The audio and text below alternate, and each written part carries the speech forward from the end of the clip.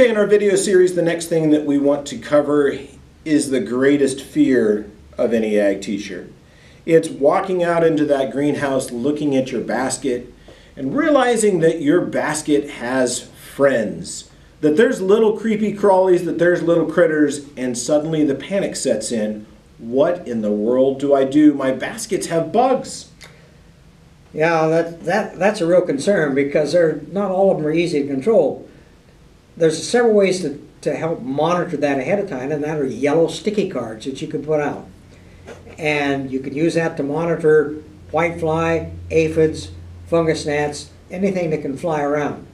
You can also make your own instead of buying them, and simply get some pieces of plywood. They can be 6 to 8 inches by a foot tall. Give it several coats of Rust-Oleum yellow. Let it dry good, and then just get a container of mineral oil and coat the surface of those and put them out in amongst your plant material. And when you walk by, you go over and bump that bench enough to shake it. That will dislodge some of the insects, particularly the whitefly, and then you can tell what you're going to have to deal with. The pests that you're going to see in the greenhouse, whitefly is the most difficult to control. You'll have thrips, aphids, and fungus gnats, which aren't a real problem. They're more of a nuisance than anything else. Those are the biggies. Outside, you can have the budworm. That's the caterpillar that eats the flowers, and the best way to tell about that is checking his look at your petunia blooms. And if you begin to see little holes in the blossom, then you know you've got the budworm, and you want to have that basket sprayed, preferably with a systemic type insecticide. For the budworm, if you are wanting to go organic, there is one thing, and this is the one thing where I'm going to name drop an actual pesticide. It's not really a pesticide. So the budworm, all of your customers that have petunia baskets are going to experience budworm by midsummer. So they're going to call you up and say, my basket is beautifully green, but there's no flowers. So the first thing you should have them do is go out and look if there are remaining flowers, are there holes in them? If there are, you're going to send them to the store and they're going to purchase a biological control spray. That biological control spray is called B as in Bob. Capital B. Yep. And then T as in Tom. Small t. BT. That stands for Bacillus thuringiensis, which is actually a bacteria that attacks the worm itself. So the way that works is you spray that all over your plant. It's in the little spritz bottle. It lands on the leaves, it lands on the flowers. That caterpillar comes along and it consumes those bacterial spores in addition to the plant material. And then those bacteria replicate inside the gut of the caterpillar, and then they replicate so much that they actually shut down the internals of the caterpillar. So the whole... It's really pretty insidious. It is. Because the caterpillar eats that, the bacteria produces a waste product which forms a crystal. That crystal grows longer and becomes very needle-like and punctures the gut of the caterpillar, which kills it. And when that happens, of course, the caterpillars are mostly water, if you've ever squished one. So you will find caterpillars if you look really close, and it usually takes... by about 2 weeks, most of the caterpillars should be done, but you can find them and they'll be little, small, and all shriveled up.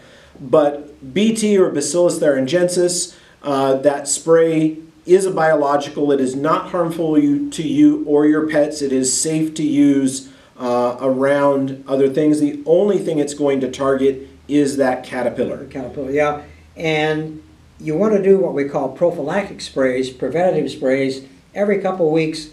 And the emergence of that caterpillar's adult is a moth, which is nocturnal, and they will go to the bottom of the leaves or deep in the foliage, so they're going to be kind of hard to find. If you see the holes, sometimes you get a bad infestation. You look down underneath the basket and there's a lot of frass from the caterpillar, so you know you've got a serious problem. But they can defoliate or deflower the basket in a day or two and you won't have anything left. Good, safe pesticide to use. It does have a shelf life, so check the bottle. It sometimes comes in some liquid containers that you would dilute, but check the expiration dates on those before you purchase them. It's in a hand spray bottle in most places. You take that, shake it up, spray it on, you're good. Again, yeah, new bottle pretty much every year. They run anywhere from $7 to $12 for a cost, which is negligible for what you're doing. One other thing I did want to talk about as far as the monitoring cards is you did talk about, and I'm just going to hold up something of a particular color, this bright yellow. So your bright yellow color that you used on the cards works great for whitefly, works great for aphids, but there's another color we should be bringing in there that is very specific and targets one of our greenhouse pests. And that's blue card, and that's for thrips.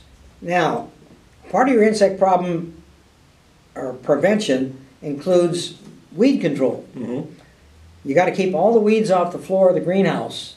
You can use glyphosate, aka Roundup, in a greenhouse. It's labeled for that on the floor areas to kill plant material to keep things clean. But not while you have plant material in there that you want to sell. This is an off-season thing. Well, it can be done during the season too, but you got to be very careful that you don't have too fine of a mist so that it's going to come up and injure the plant material.